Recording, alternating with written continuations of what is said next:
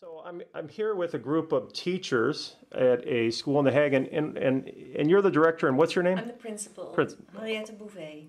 And what type of school is this? A Montessori school. Okay. And it's got 3 levels, MAVO, HAVO and VWO. Okay. So it's pre-academic, college and vocational. Pre-vocational. Pre-vocational. Pre-vocational. And so you take all levels of kids here?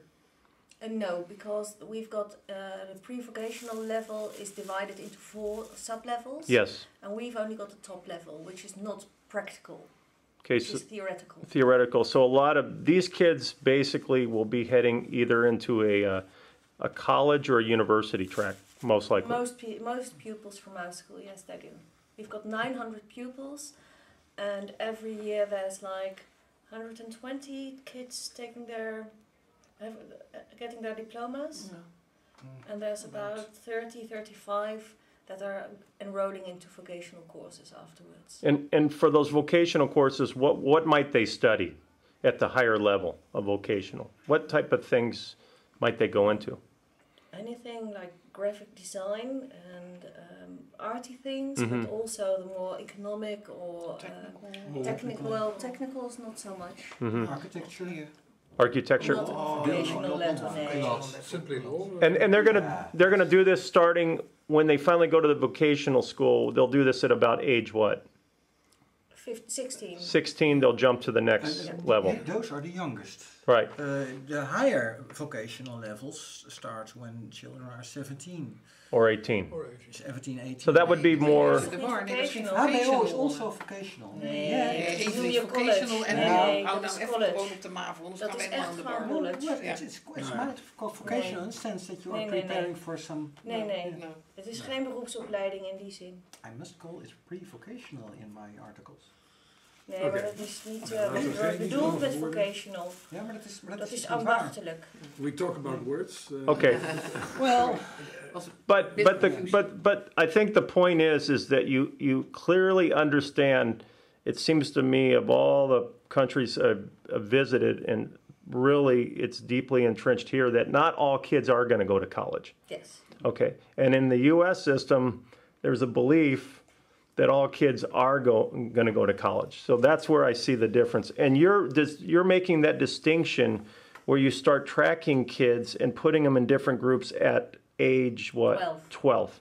Okay. So some people in America would say that's not fair. Well, I think I agree with that. Okay. It is not fair. So it's then, not very. Hoe zeg je dat? The results aren't very good.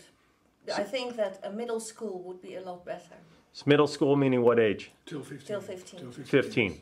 I think there's a wide belief in this country that many people think that it's better to go till 15, but historically we make this break at 12, and we tried 30 years ago. There was a big movement to try to create other type of schools till 15 years, but that was failed, and now we are still in the same. Well, as I mentioned to you, the dropout rates nationwide, generally of Latinos and African Americans, is roughly 50% in America. What we have something called our knockout year, where you get knocked out. Mm-hmm. That's between 9th and 10th grade. So that falls between age 14 and 15. So I see it as if there's not something there before to catch the kids' interest and see that there are options for them, then they leave school anyways. So. Well, in Holland, it would be very unusual for children to leave before they've got their starters qualifications. Right, even with the immigrants here coming in. Yes, we have put a lot of money, especially in keeping the immigrants into our school system. So if the kids don't go to school and they're not coming to school, what type of safety nets do you have to go and get them? Like, say they just stop showing up to school, because this happens a lot in America. What do you do? And I know in Canada they had some excellent safety net systems. What do you have? We have a care system within the school, so we put that into action first. And then every school's got links to like the care system in the community, in town. And then social workers and things like that. Social workers, so the children and the parents are called in by these officers, by these civil servants, and they can be fined. And if they don't go to school. And we've also got like small schools for children who can't adapt into the normal system. And give me an example of that. small schools? Well, it's not like school, it's like a safety net. So it's called Rebound, and children who are kicked out of school because of their behavioral problems, they enroll for like 3 months into a small community where they can learn how to behave, and then they enroll into a different school afterwards. And does this normally work? It helps? Yes.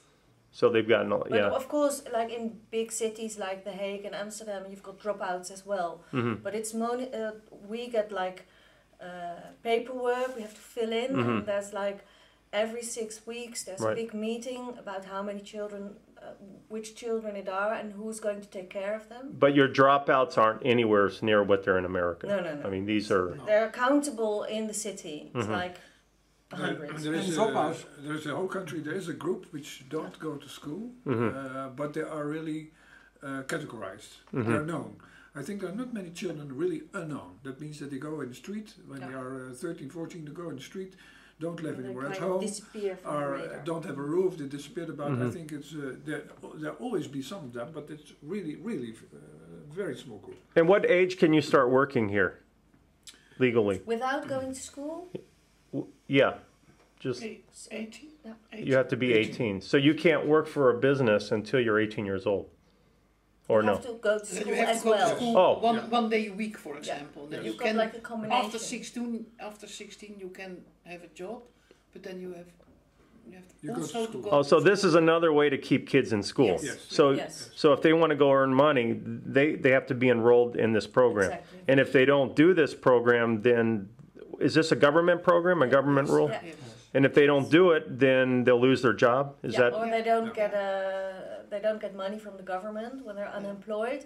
Like until you're 23, you need to go to school to improve your start qualifications. Right. And if you don't do that, Right. you don't get the money if you live independently. For Yeah, so example. this law wouldn't exist in America, of course. So the problem is that so many kids at 16, even if they dropped out and they could find a job, nobody's going to hire them anyways because they're high school dropouts, because there's so many people that with high school degrees now that work can for work. low wages. Yeah. And, Work for low wages. Well, we are now in all the big cities.